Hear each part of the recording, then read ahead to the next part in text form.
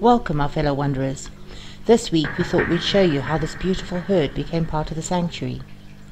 We approached a good friend, Isak Meyer of Alpha Transport, who not only sourced but transported the herd for us. Darting the animals is always traumatic for all concerned. There's a wide variety of conditions to keep in mind to ensure the safety of both wildlife and the humans involved with the operation. The best spot to aim for was a well-muscled area. Once darted, one must work swiftly, loading and the procedure, in this case, a pregnancy diagnosis. A dart can be inaccurate as it's prone to losing its trajectory from the tiniest of environmental changes in temperature, humidity and wind. The darting of the bull was far more stressful because of the other males around. As you can see, even once our bull was down, the others were trying to fight, and the guys had to run interference to protect him.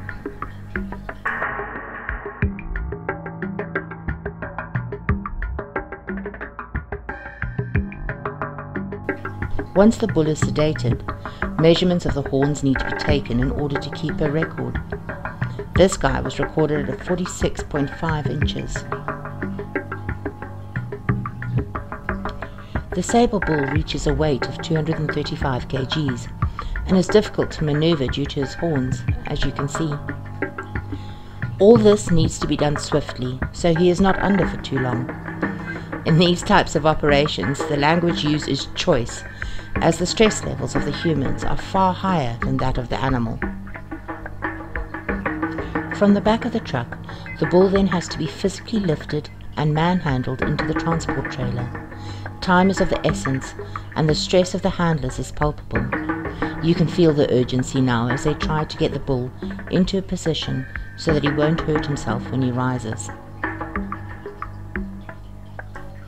Once loaded onto the trailer, he is given the reversal, and although sleepy, he will travel standing up. The trailer is kept dark in order to minimize the stress on the animal.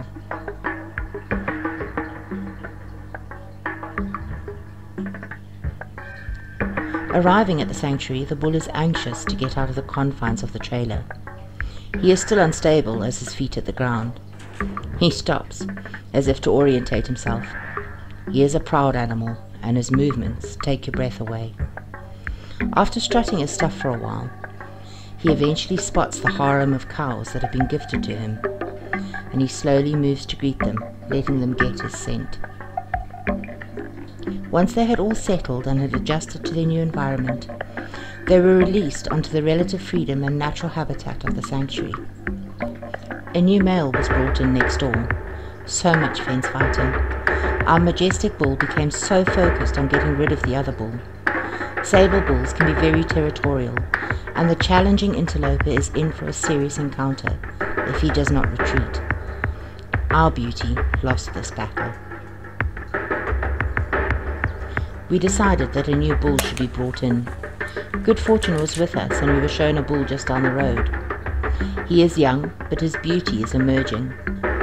He will in a while boast the gleaming black coat of his sire. The male's coat starts turning black after they turn 3 years old. Loading of this bull was relatively easy, rolling him onto the canvas and lifting him onto the back of the truck. No transport trailer this time.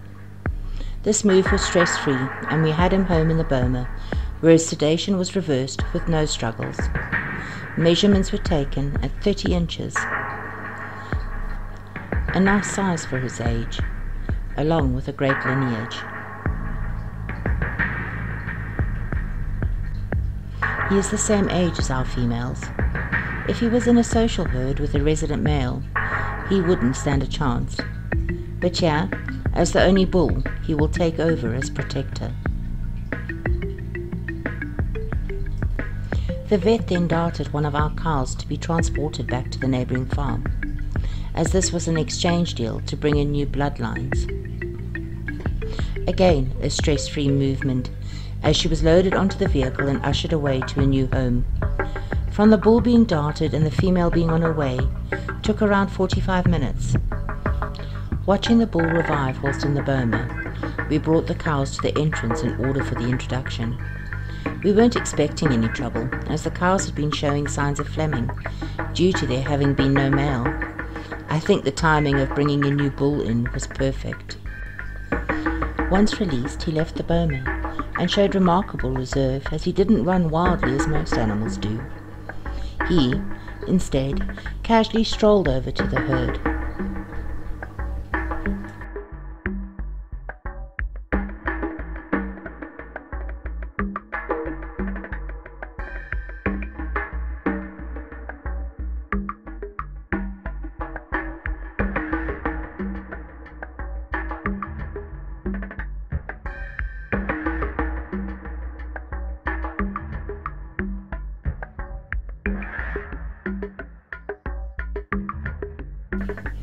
The matriarch, however, showed her dominance.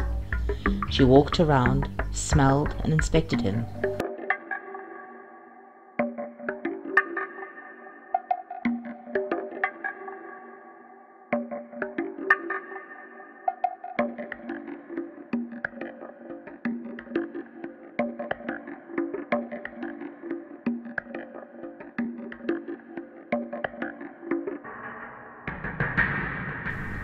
She did this before allowing any of her little herd near him. The herd of cows then surrounded him, in essence welcoming him as their new leader. After about half an hour, his dominance came to the fore as he rounded them up. All in all, this was a successful operation, and we are extremely happy with the dynamics. We hope that you have enjoyed this adventure with us, part of the behind the scenes of a working sanctuary. Over and out, the Bush Wanderers.